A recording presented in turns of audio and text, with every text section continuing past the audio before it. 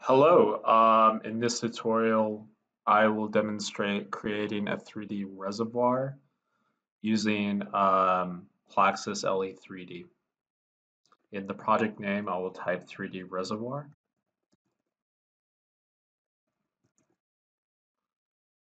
This model will be using the groundwater option in 3D space with a steady state flow calculation using metric units, and the time will be in days. For the model name, I'll just type in 3D reservoir example.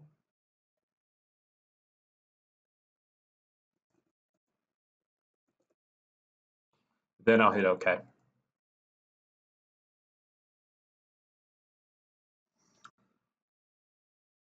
I'll be greeted by this 3D Cartesian plane with the X, Y, and Z axis. The first thing I need to do is create the geometry. To start, I will go to the Regions tab, click New.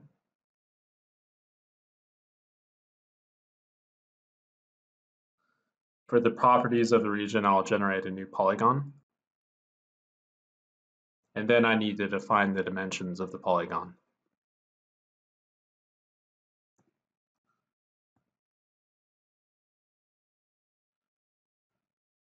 I am using the tab to cycle through the cells.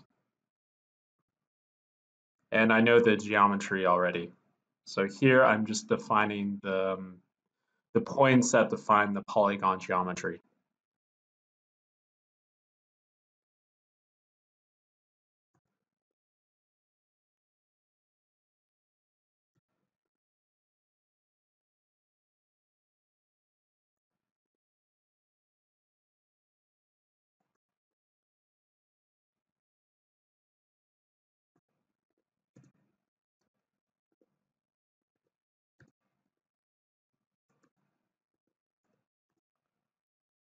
Once that's concluded, I can hit OK.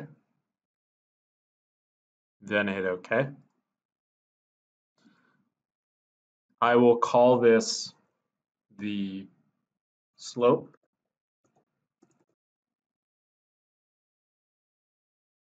And then for the second region, I need to define the dimensions.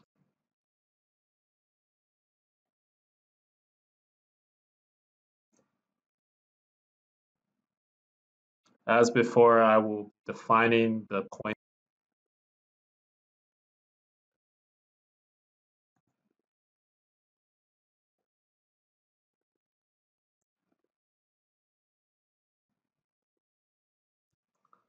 Then I'll hit OK. I'll hit OK. And now I need to name it the label I want to attribute to this polygon. In this case, it will be reservoir. I'll hit OK.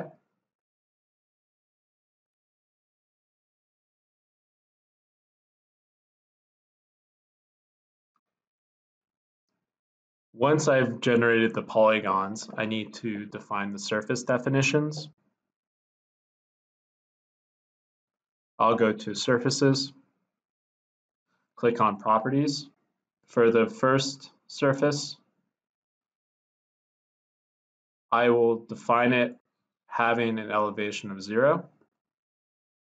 For the second surface, I need to define a tabular format.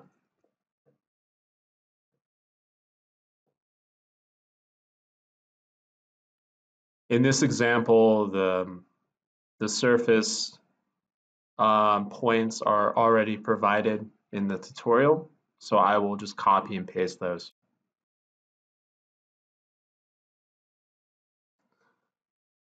For surface 2, I will need to go to grid, and then I need to copy the points from the example. Once the points are copied, I can paste the tabular input. Once the data is pasted, I can press OK.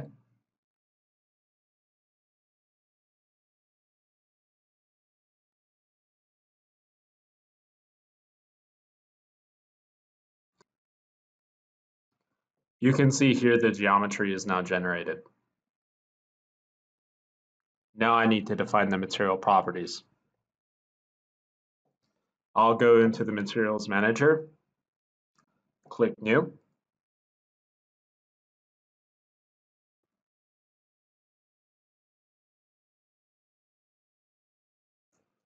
I will call this tutorial soil. It will be saturated. First, I need to define the volumetric water content.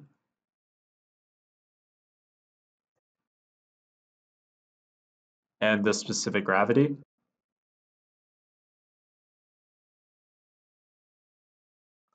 Then I need to define the hydraulic connectivity.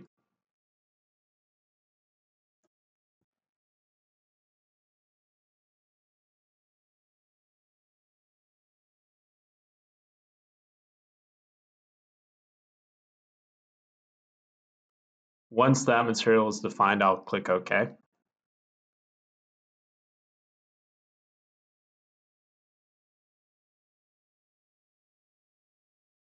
Now I need to define the soil for the polygons I generated earlier.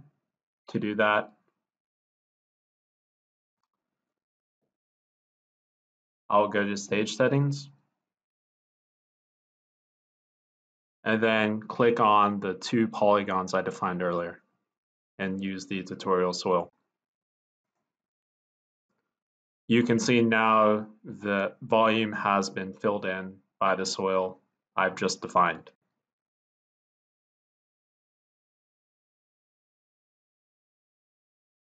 Now I need to define the groundwater flow boundary conditions.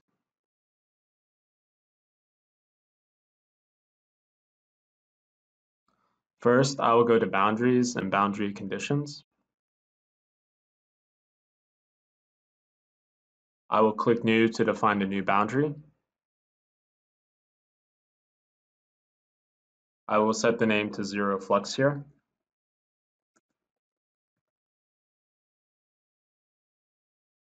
And then I will define the boundary condition as a 0 flux zone.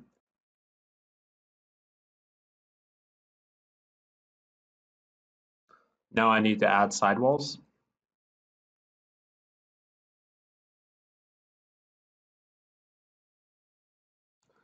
And here I'll click on every surface that I want the boundary condition applied.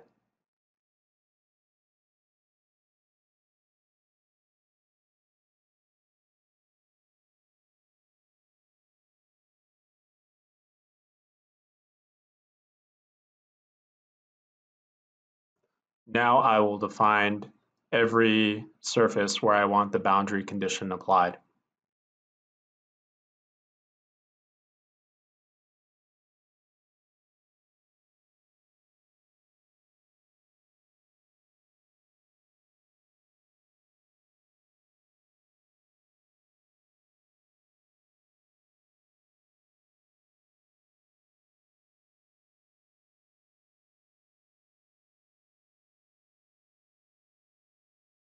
Once that's finished, I'll click OK.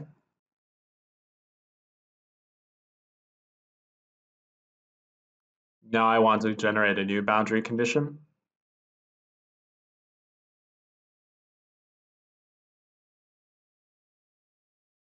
I will call this head constant 2 meters.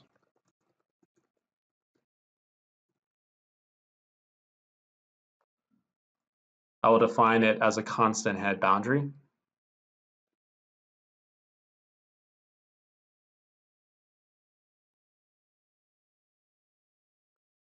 As before, I need to define the sidewalls.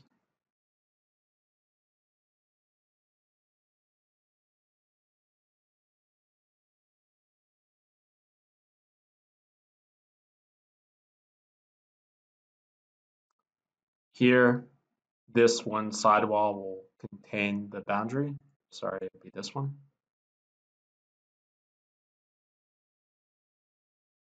Then I'll hit OK.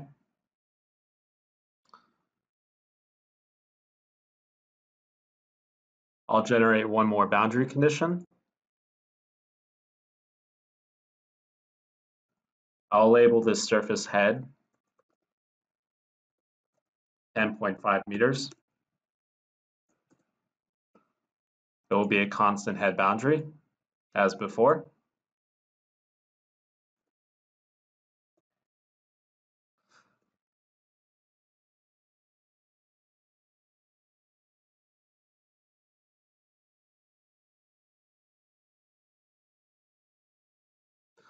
Here, instead of a sidewall, I will click on the Surfaces tab and then click on Add Surface.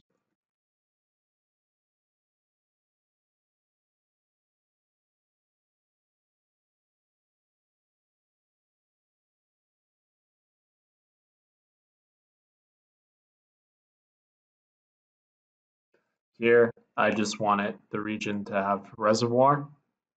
Then I'll click OK.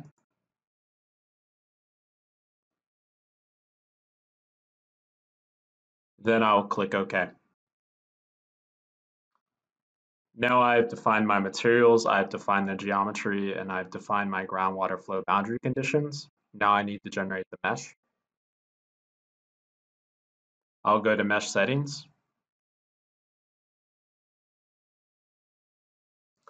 Because I'm using tetrahedrons in a 3D space, I want those tetrahedrons to have dimensions of 1 cubic meter of volume.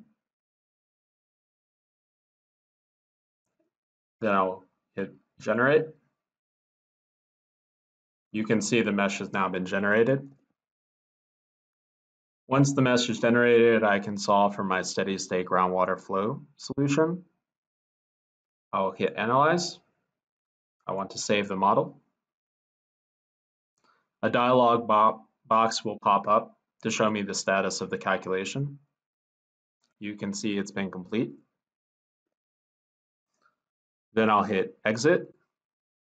Now I've defined my calculation. Now I need to go to the output. To go to the output, I'll click on this icon that shows a prompt that says Open Output.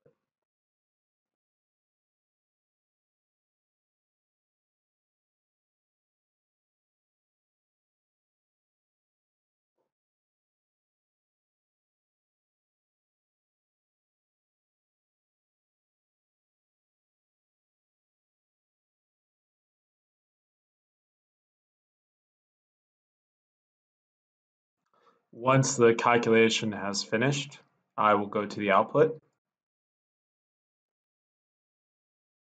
Here I can inspect the different output settings. So right now I'm looking at the pore water pressure in units of kilopascal. I could also change that by going to the plot contour settings and then choosing the applicable variable I want to inspect.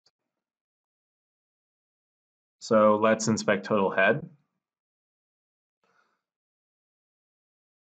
I can use the control button and then rotate the model in the graphical unit interface by holding down control and moving the mouse cursor.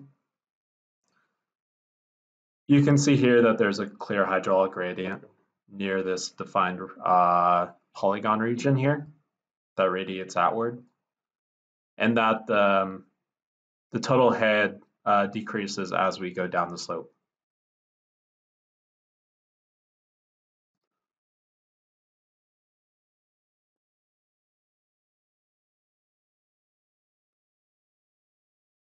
I can also inspect the groundwater flow. I have lots of options to visualize what specifically I want to view for the water flow. Suppose I want to see the vertical flux. I can hit Flux Z, hit OK. And then from there I can see the magnitude of flux in the vertical direction. Remember, we're working in 3D Cartesian space, so this z-axis is the vertical direction. Okay, that concludes my presentation. Thank you.